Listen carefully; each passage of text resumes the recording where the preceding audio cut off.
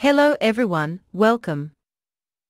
When we start DaVinci Resolve, the first window we see is the Project Manager, a centralized place for managing the projects and folders. Unlike other video editors that use the file system for organizing projects, DaVinci Resolve uses databases to store project files and settings, and rely on this Project Manager for most of the project administrative work. At the top of the Project Manager, there are a few buttons to control the project views. By default, the projects are displayed in thumbnails. We can use the zoom slider to adjust the size of the thumbnails. The sort option changes the sort order. Clicking the information button can toggle the display of additional project information on and off underneath the project's thumbnail. In the list view, the projects are shown as a list with columns. Clicking any column header will sort the list by that column. Clicking the header a second time will toggle the column between ascending and descending order. The last search button allows us to find projects by the chosen criteria, in the case of too many projects residing in the same folder. In the Project Manager, we can create new projects, rename or delete existing projects. Most of the project management commands can be found in the pop-up menu when we right-click the project or the background.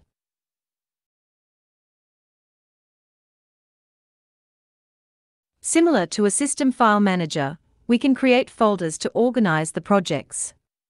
Click the New Folder button or choose New Folder in the context menu, enter the folder name. We can drag a project onto the folder icon and drop it to move the project into the folder.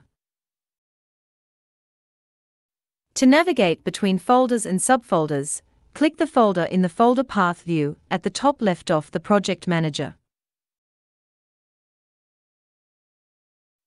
If we need to move a project out of a folder, select the project and right-click the selection, select Cut from the menu. Then go to the new folder, right-click and choose Paste. To delete a folder, right-click and choose Delete from the context menu.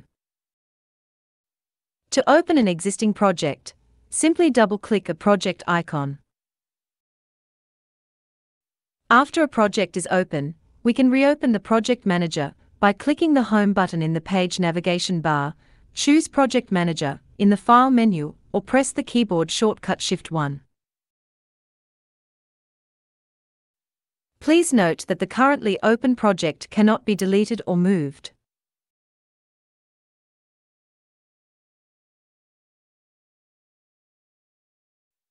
As mentioned earlier, DaVinci Resolve organizes projects in databases.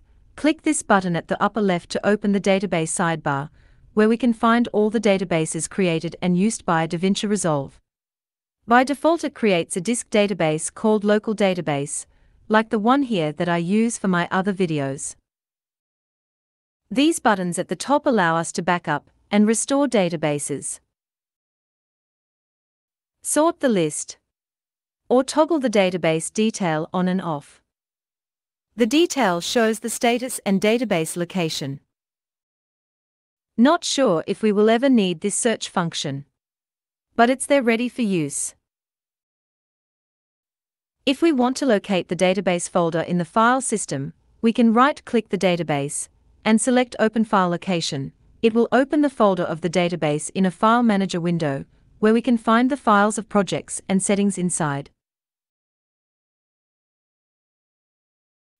I created a new database called Essential Video specifically for the projects of this channel. And this time, I will create another one for my DaVinci Resolve Get Started series. Click the New Database button, enter the name. Browse the location where we want to keep the database files.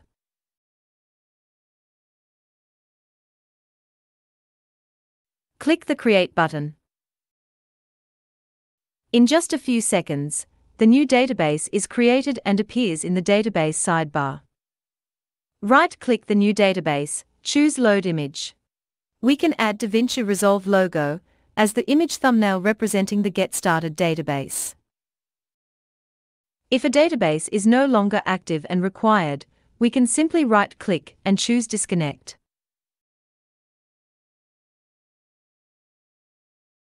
Or if a database was disconnected by mistake, we can click the Connect Database button to reconnect the database directory. Since we don't need to manage the databases very often, we will close the sidebar after the database is created and selected as current. Now we have a new disk database created and selected as the current database. It's time to create our first project of the Get Started series. Click New Project button, name the project Get Started 01-Project Management. Click Create button to complete the creation of the new project. Okay, that's all for today. Thanks for watching, and see you next time.